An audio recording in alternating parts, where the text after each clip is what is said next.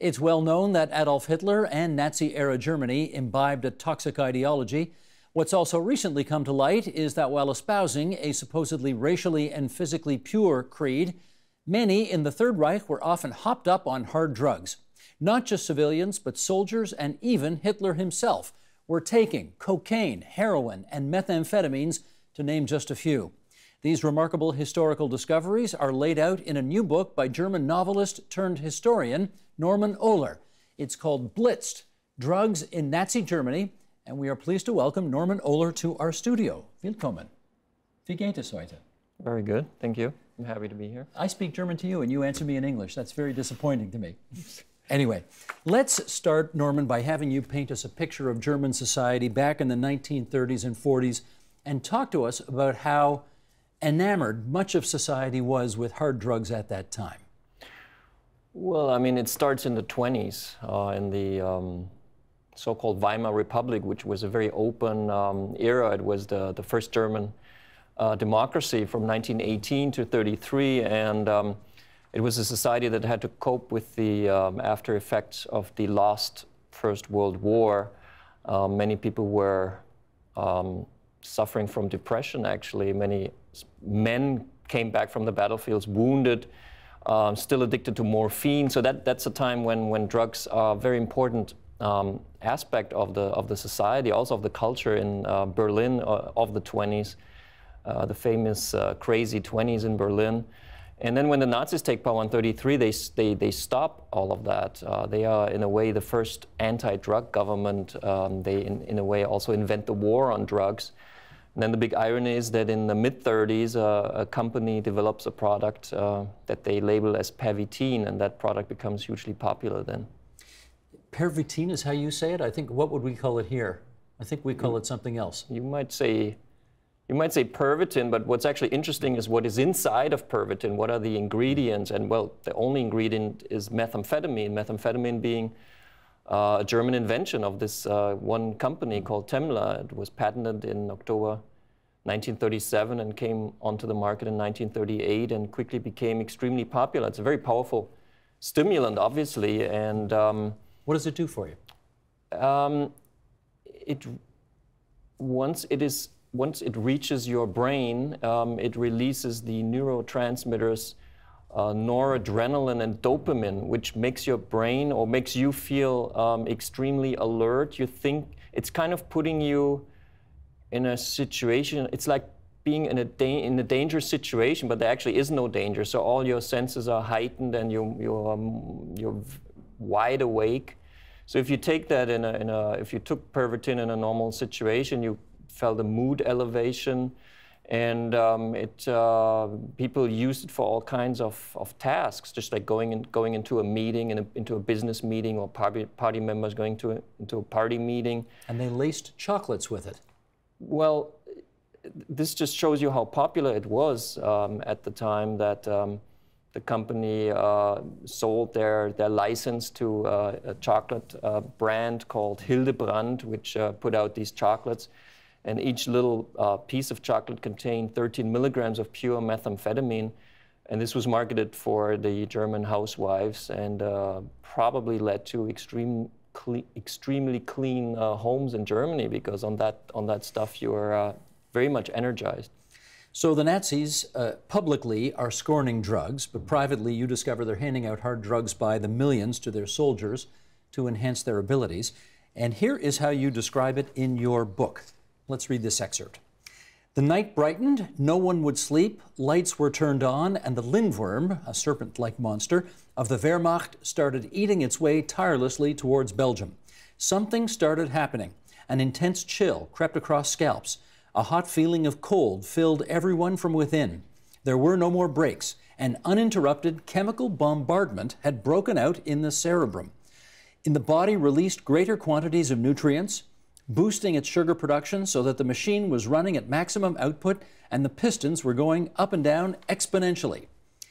Can you talk to us about, I mean, the Blitzed is obviously a play on the Blitzkrieg, but I want to get a sense of how much of the Nazis' initial success, and they were very successful at the beginning of World War II, do you attribute to the fact that so many of the soldiers were using hard drugs?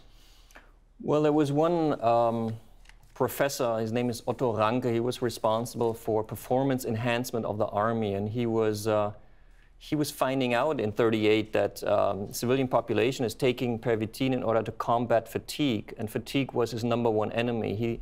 He was always trying to figure out a way to make a soldier able to fight longer periods of time. So he made tests with pervitin before the war started and realized if you take this stuff, you don't have to go to bed at 10 at night. You can actually stay awake for 2 days without stopping.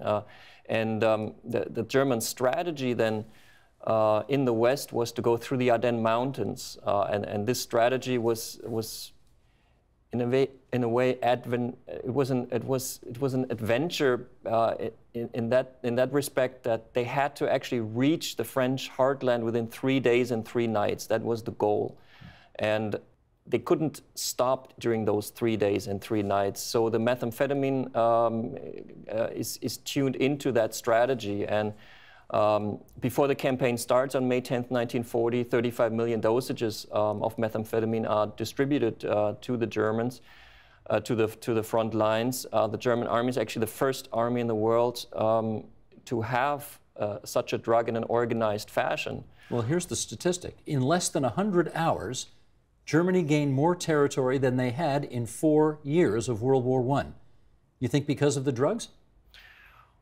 Well, the drugs helped the strategy. The strategy was very risky because they weren't sure if they would reach France within 3 days and 3 nights. If they would take longer, then the British and the French defenders could have crushed them in the middle. So the trick really was to keep awake these soldiers for that period of time. And there was one tank general, Guderian, he said to his men, I order you to stay awake for 3 days and 3 nights. And if you've ever tried that, it's basically impossible. But with methamphetamine, it is possible. So you can say, without methamphetamine, the whole plan would have fallen apart. So it is a very crucial piece of the puzzle. I read in your book 17 straight days some stayed awake for? That's how Guderian addressed his men after the successful campaign. He said, you actually managed to do it for 17 days and 17 nights, which might be a little bit exaggerated, but it kind of shows you the general thing that was happening on the ground. And also in the air. The Air Force pilots were also using methamphetamine. Let's, Sheldon, put these pictures up that we have here and tell us what we're seeing. Well, these are actually sleeping soldiers because the army wasn't sure what actually happens to you after you've been awake for such a long time. So they went to the front lines after these photos are taken after the victory, and they found that everyone's asleep and kind of making up for what they had been awake before. What kind of side effects did the soldiers experience? Well, obviously, they become dependent on it, psychologically dependent, because they feel so elevated while on the drug that once the drug wears off, they want to take it again. Also, the drug was known to reduce fear, so whenever there's a new battle situation, they want to use the drug again, so they're fearless. Also, it increases your heart rate tremendously, so it was a problem for older officers over 40. There were heart attacks. And what about depression? Well, depression became a mass phenomenon, and then more methamphetamine was being used. So this especially became a problem in the very long war against the Soviet Union. Were the Allies also using chemicals to keep their soldiers in better shape? Well, the Nazis were the pioneers. They had the idea first, and they were the only ones in the beginning of the war to use that to their great advantage.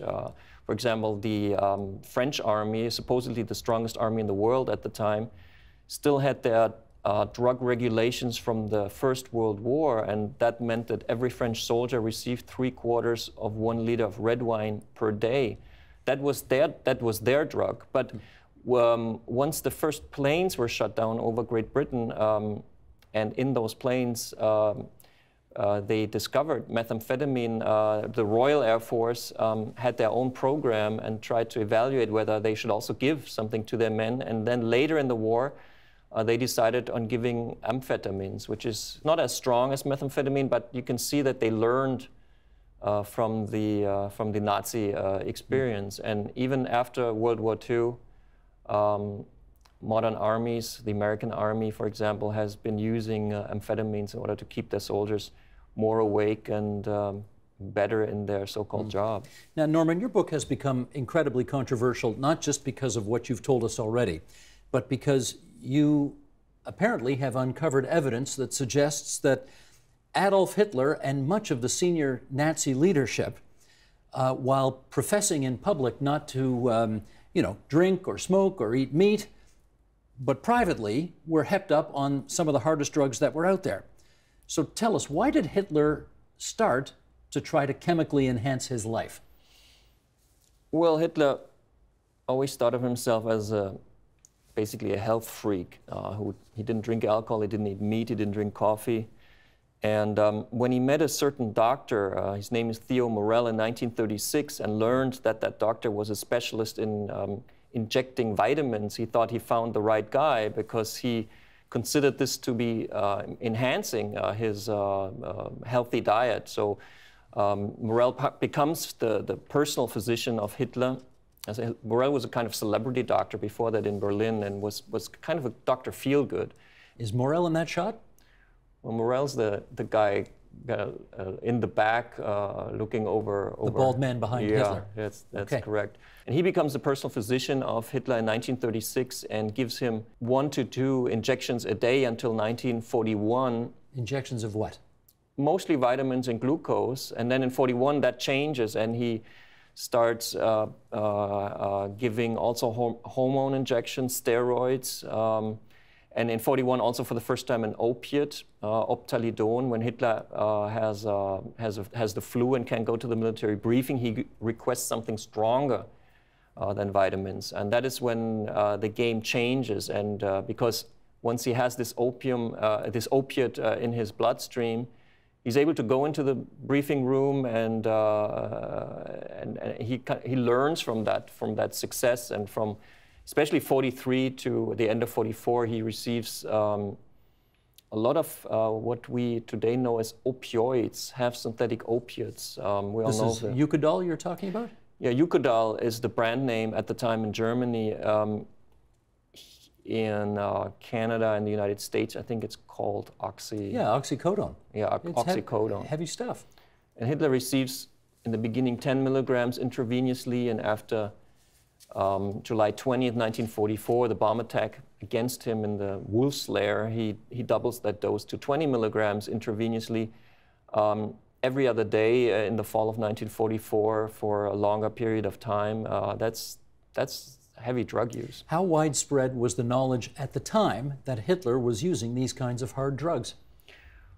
Well, within the inner circle, it didn't take very long that people became very suspicious of Morell, the doctor, because Morell and Hitler didn't tell anybody what was actually going on between them. There's one statement by Hitler saying that in Germany,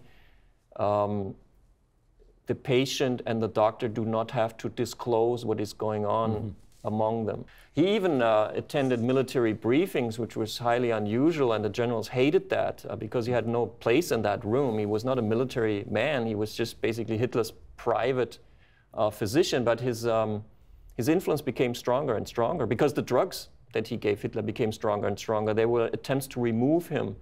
Martin Bormann, Himmler, they were very jealous because Morell was closer to Hitler than themselves, and they were very suspicious. What's actually going on? Is that good?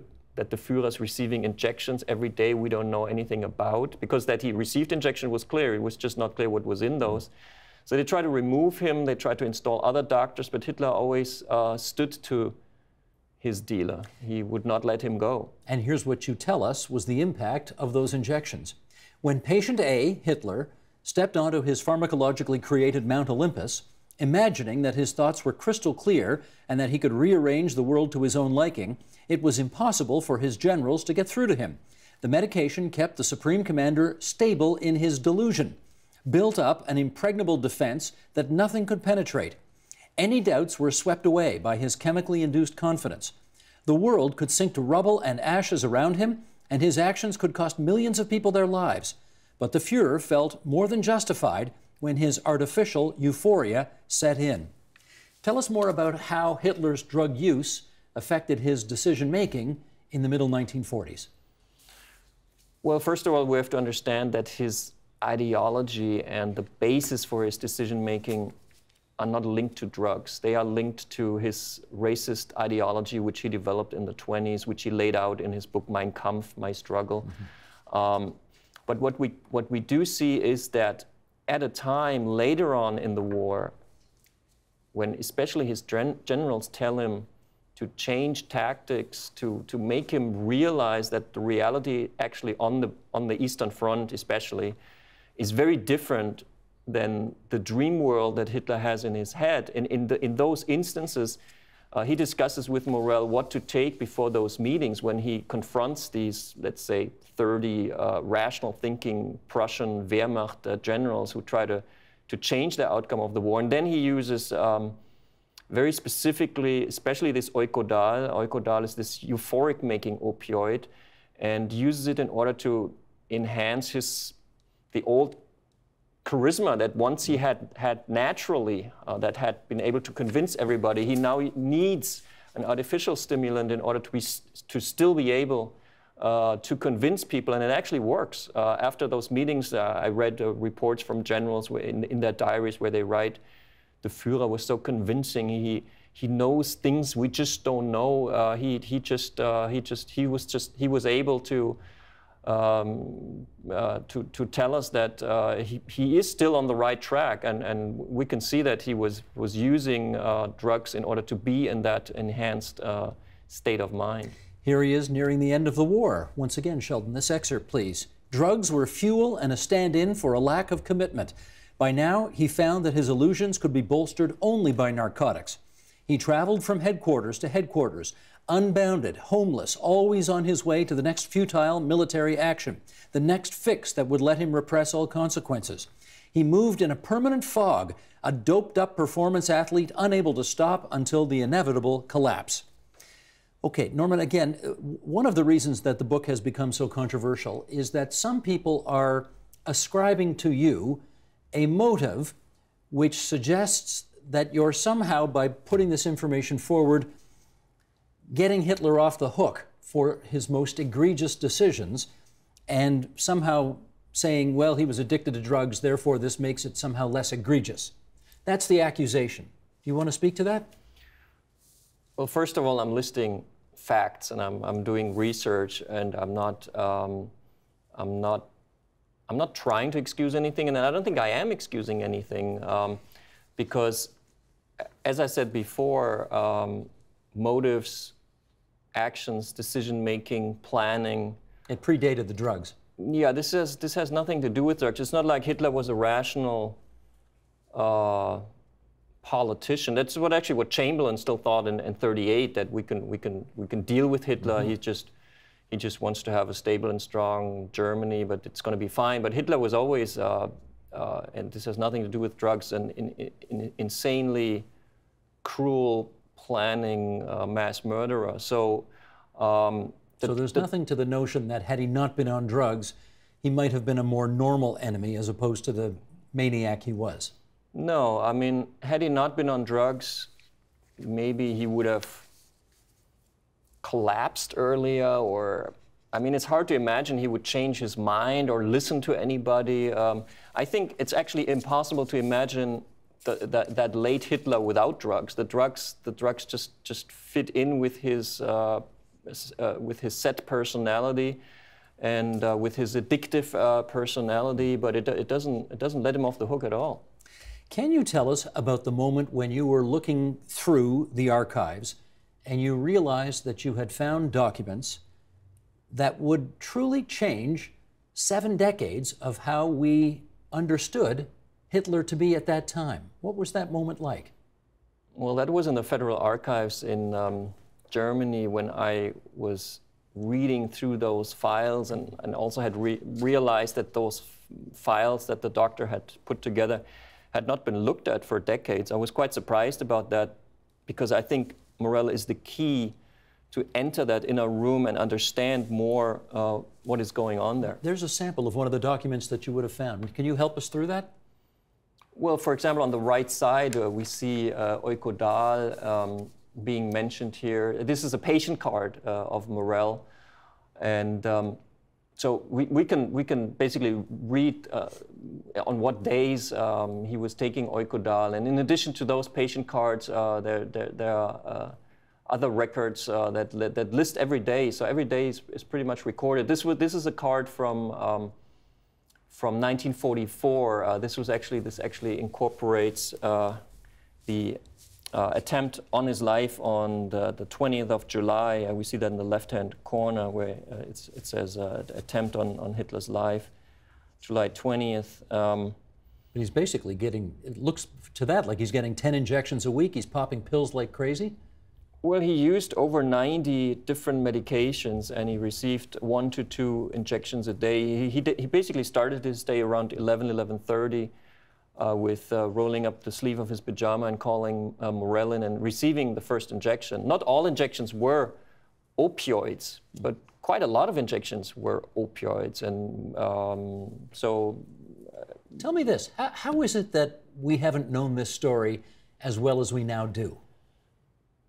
Well, I think historical sciences are evolving, and probably in the 70s and 80s, when many of the important books about the time were written, the historians, because the so-called Third Reich is a very complex phenomenon, we're looking at different things. We're looking at the ideology and at the economy and at the, drugs are not the first thing you look at, but I think without the drugs, especially looking at how the drugs helped the German army, it is very difficult to really understand what was going on. So I think historians have missed out somehow on this topic. Maybe I worked very closely with the German historian Hans Mommsen on my book, one of the leading historians on National Socialism, perhaps the authority in Germany. And when I entered his study with hundreds of copies from the archives, he was absolutely amazed, and he supported me and helped me structure the book. And he told me, he said, well, he's an older gentleman, he said, well, we historians, we don't know anything about drugs, so we never really think it could be of importance to try to understand how a soldier feels or on a stimulant. You're a younger guy, so you understand the drug culture a little better than maybe somebody in their 70s or 80s would. Tell me this, did you sample any of the drugs that Hitler would have taken to get a sense of how it worked?